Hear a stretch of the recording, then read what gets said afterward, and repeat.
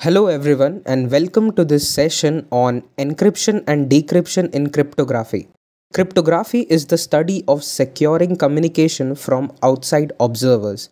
Encryption algorithms take the original message or plain text and converts it into ciphertext, which is not understandable. The key allows the user to decrypt the message, thus ensuring they can read the message.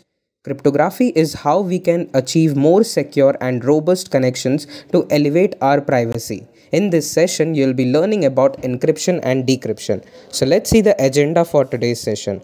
First, we'll be learning about what is encryption. Then we'll be discussing about what is decryption. After that, we'll be talking about what are the different types of encryption. And then we'll be talking about pseudo-random keys generator. And then we'll be talking about applications of encryption and decryption. So that's all with the agenda. Let's start the session. But before we begin the session, make sure to subscribe to our channel and press the bell icon so that you'll never miss any update from us. What is encryption and how does it help? Encryption is a process of scrambling legible text so that only those with a secret code or decryption key can read it. Encryption can aid in the protection of data sent, received and stored on a device. Text messages on your phone, jogging records on your fitness watch and financial information provided through your internet account are all the examples. Now let us talk about decryption.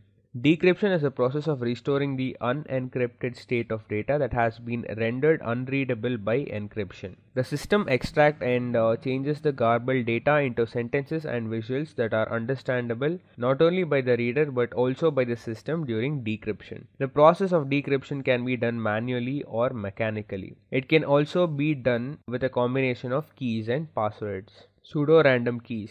Encrypting and decrypting data, the technicalities behind the process, we'll take a look at that. This begins with a cryptographic scheme. It will have a pseudo-random keys that the algorithm generates and maintains. To execute this correctly, you'll need top-of-the-line computational abilities. Unfortunately, malware creators are likely to possess some of these abilities.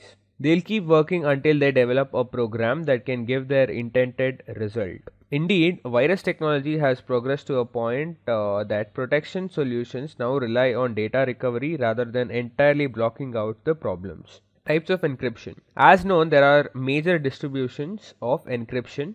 So let us take a look at that. Encryption keys are a set of numbers that are used to encrypt and decrypt data. Algorithms are used to generate encryption keys. Each key is distinct and random. Asymmetric encryption and symmetric encryption are two types of encryption systems. Here is a breakdown of how they differ from each other. So symmetric encryption encrypts and decrypts data with a single password. Now there are two types of symmetric encryption algorithms: block algorithms and stream algorithms. Some examples of symmetric algorithms are AES, that is Advanced Encryption Standard, and DES, that is Data Encryption Standard, Blowfish, etc. While for encryption and decryption, asymmetric encryption employs two keys. The data is encrypted using a public key that is shared among users. The data is decrypted using a private key that is not disclosed. Some of the algorithms used are Diffie-Hellman Key Agreement Algorithm, RSA Public Key Algorithm, ECC, etc. Types of encryption. As known, there are two types of encryption, that is symmetric and asymmetric. So let us take a look at that. Encryption keys are a set of numbers that are used to encrypt and decrypt data. Algorithms used to generate encryption keys. So to generate these passwords, we use algorithms. Each key is distinct and random. Asymmetric encryption and symmetric encryption are the two types of encryption systems. Here is a breakdown of how they differ. Symmetric encryption, encryption and decryption data with single password. Now there are two types of symmetric encryption algorithms: block algorithms and stream algorithms. Some examples of symmetric encryption algorithms are AES, DES, Blowfish, etc. While for encryption and decryption, asymmetric encryption employs two keys.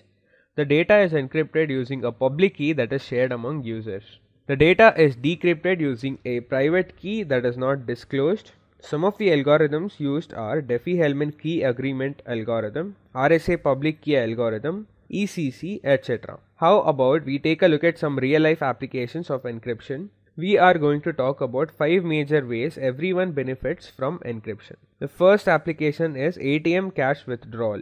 Just a quick info, guys. If you want to make a career in cybersecurity, then Intellipaat has a post-graduation certification in cybersecurity and ethical hacking by ENICT Academy, MNIT Jaipur.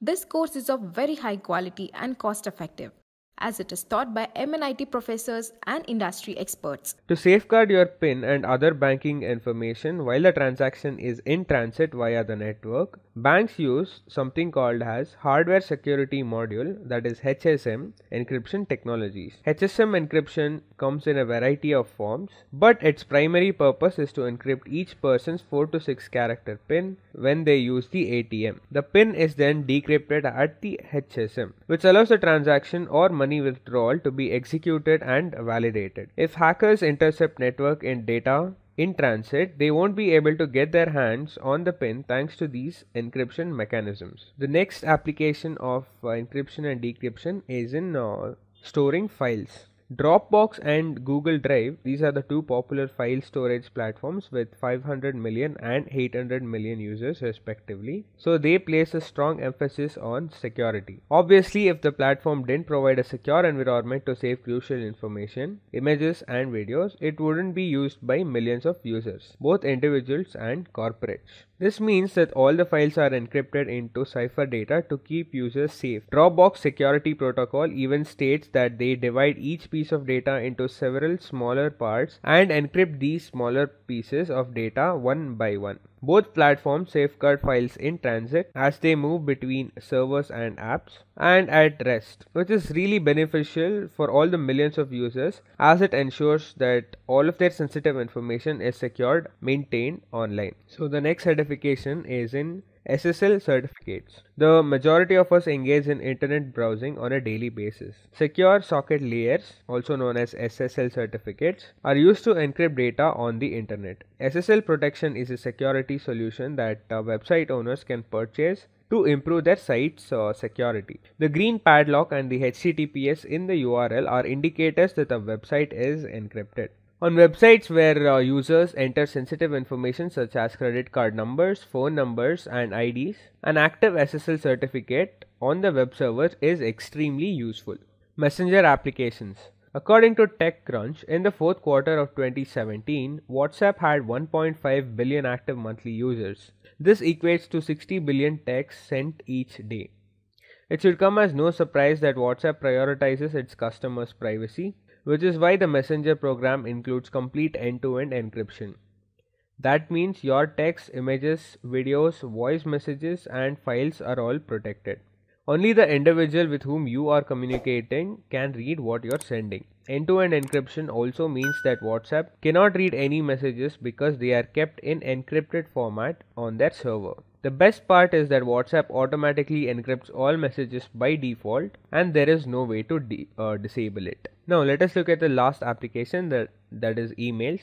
To safeguard the user, webmail apps such as Gmail and Hotmail use the SSL encryption described before. It is crucial to understand, however, that the SSL encryption does not encrypt email text. Without delving too much further into technological jargon, the National Security Agency, for example, would still be able to intercept your emails in readable text form. End-to-end encryption email solutions like the Proton Mail and Countermail are becoming increasingly popular among privacy-conscious customers. Thousands of people have already switched to comparable encryption protected email services. Every sent and received email is encrypted into ciphertext using this email software. As a result, even if an email is intercepted, anyone without the decryption key will be unable to read it. So to summarize this video, encryption is a process of encrypting data so that it is concealed from or inaccessible to unauthorized users. It can assist safeguard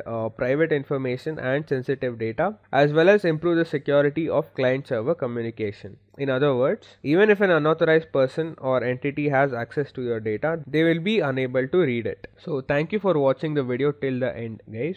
Just a quick info, guys. If you want to make a career in cybersecurity, then Intellipaat has a post-graduation certification in cybersecurity and ethical hacking by ENICT Academy, MNIT Jaipur. This course is of very high quality and cost-effective, as it is taught by MNIT professors and industry experts.